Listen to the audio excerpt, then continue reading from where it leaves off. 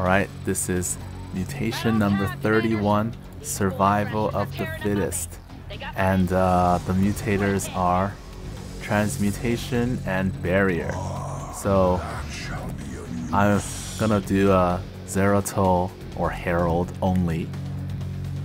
And I'm gonna speed this up because no mining. So there's gonna be no mining whatsoever. So that's why these probes are just gonna sit here. And I picked the probably an easier AI because even so it's still kind of hard. It just took me several tries to do. Yeah, so I tried with the void stasis, the suppression crystal. But turns out that having some static D at home to kill off stragglers is kind of good. Otherwise, I'd have to go back and kill myself. So here, after the first wave, I'm gonna try to kill this Ultralisk or at least damage it. So while I'm waiting for the next artifact fragment.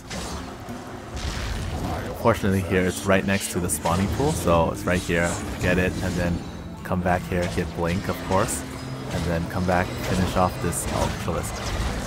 During this run, I learned to, you can like walk up, slash, and then blink away if they start to move. Otherwise, you can just keep spinning. Okay, close, spin, spin. If they move, then you blink so that you don't give them a chance to transmute. And kill off the spore crawlers on the sides. So this one's easier than Protoss because Protoss comps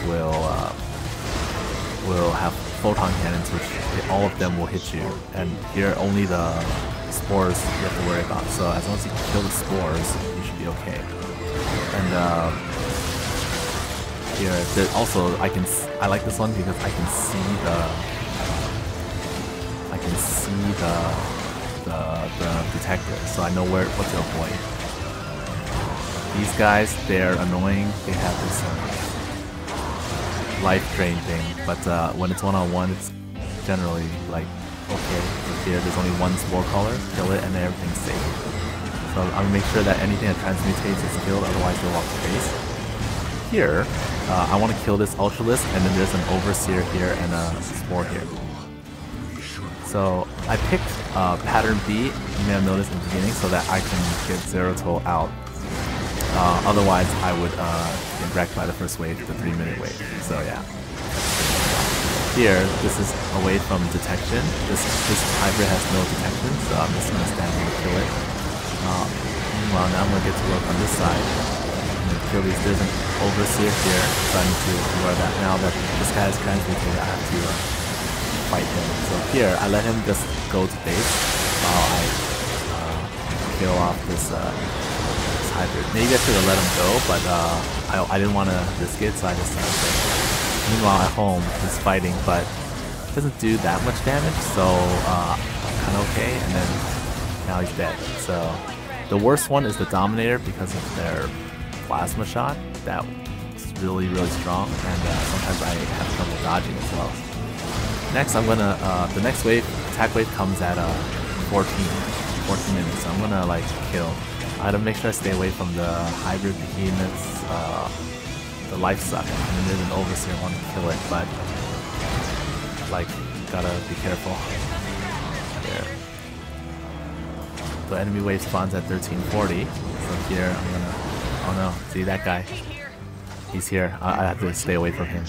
He's gonna probably walk to my base, and then while he's walking to base, I'll kill off this wave, and then go home deal with that hybrid. Okay, he's here. He's gonna get poked, and then fighting one-on-one is generally okay. Like, but here's Zeratul plus towers.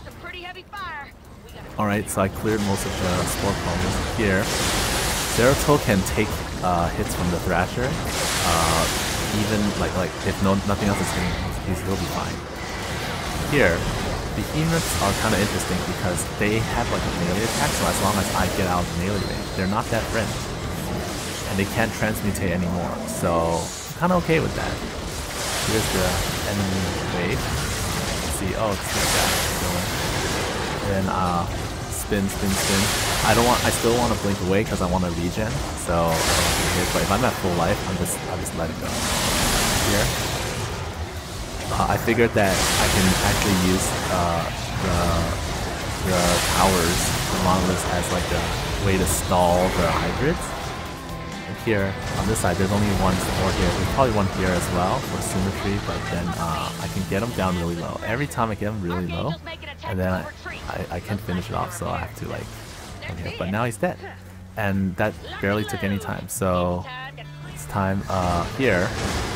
If I stand like right here, I can slash the Thrasher without getting aggro because they can't see me. So I want to get rid of the first two Thrashers as soon as possible because that way I can like slowly push forward without worrying about getting, without worrying about the fortress dying. So that monolith is going down, but I didn't really need it anymore anyways. Now that they're dead, I'm gonna try to like push up the sides. I have to kill the detectors. Slowly push. Here I decide maybe I should go up here and kill off these detectors. Some brute lords, really annoying. They're hybrid reavers, but they're better than dominators. Dominators will shoot me. They have long range, so here I can just hit them and then blink away. And when they get close, I just blink away. See, dominators here, get out. I'm gonna get back here so that I can attack, kill him, but see, they're coming from two angles, so I better deal with them. Deal with this one too. Okay, the Dominator's fighting my static B, but I'm not gonna summon any more here because I want to use them in the last part. Here, now that there's still two hybrids left. So here I'm gonna use that one to spell. Now there's 3. Oh my god, 4. I'm gonna kill off these 2. It's basically a dance. I'm using the whirlwind to hurt the Thrasher and part of the cleave.